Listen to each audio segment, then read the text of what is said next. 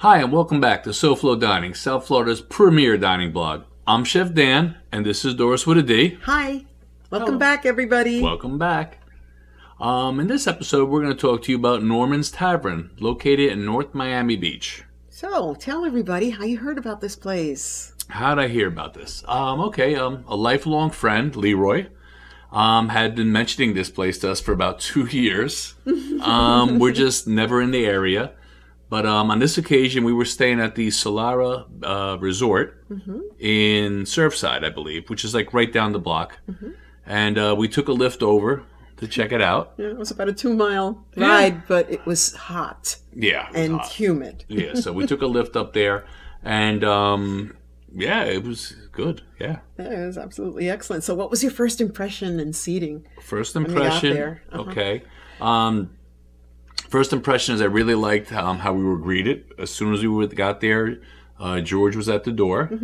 Offered us seating outside, inside, at the bar. Pretty much, very hospitable. Very hospitable. So what about the menu options and variety? Menu options and variety. Okay, menu options. This is a very American comfort food, I would say. Okay. A little variety, a little bit of everything.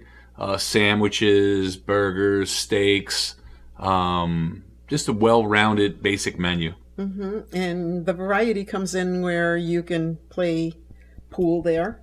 Oh yeah, it's a fun place. I mean, there's TVs all around. I think they were getting ready for a soccer game. Yeah, soccer They were doing a watch party. But there's 2 pool tables there, dartboard, full bar. Yeah, it's definitely a fun place.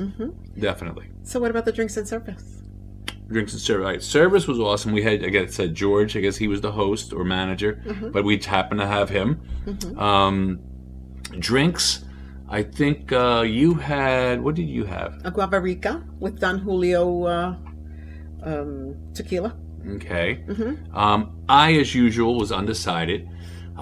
George asked me, what do you like drink-wise? Sweet, sour? We went through the whole thing, and he said he's going to make me something with illegal Mexicali, I believe it's called. That's right. And I said, yeah, go ahead. So so he made it, and it was delicious. So much so that I had 2.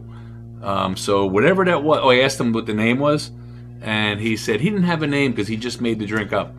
So whatever it was, find a name, get that on the menu, because that was really good. Dynamite.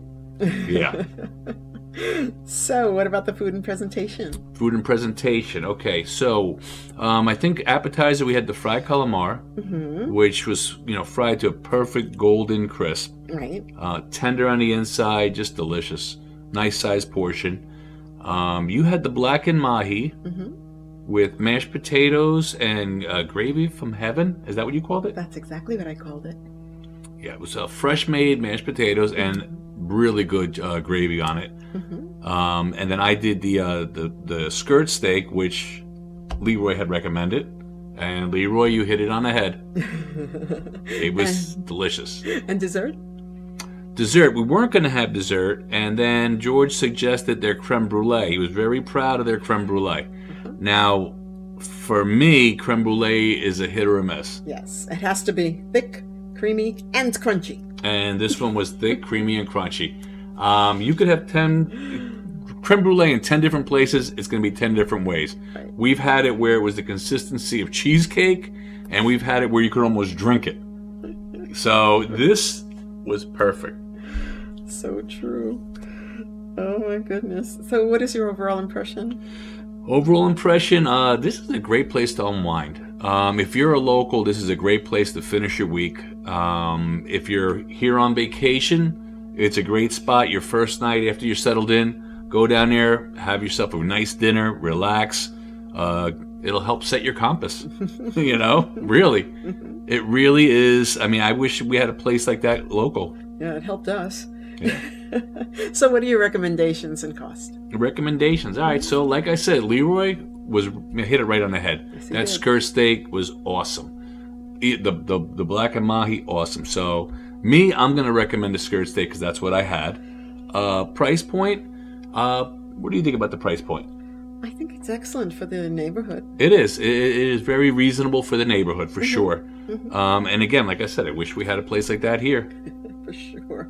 So, do you have anything you want to add? Just let them know that your friends at SoFloDining sent you. Absolutely. And don't forget to like, share, and subscribe. Yep. And we want to thank you for your loyalty. We do appreciate you. And thank you for appreciating us. Yes, and as always, enjoy, and we'll see you there. Bye. Don't forget, subscribe and hashtag SoFloDining. You'll find us everywhere. So take care. Bye.